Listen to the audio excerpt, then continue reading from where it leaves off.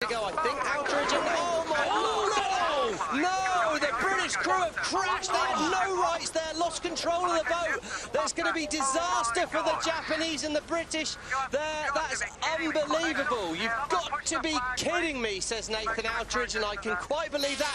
There goes the gun. Phil Robertson on the Spanish boat did have control. Brilliant start by the Spanish. Brilliant start by Tom Slingsby, and it's Peter Burling third off the line, but that is not the story of that start. A massive miscalculation from Ainsley, and there is no bow on the Japanese boat. Disaster. Back early. Can't be early for the boat, have control of the bottom end of the line at the moment with 19 seconds to go. Oh my God! Oh my God! The British crashed. They had no rights there, lost control of the boat.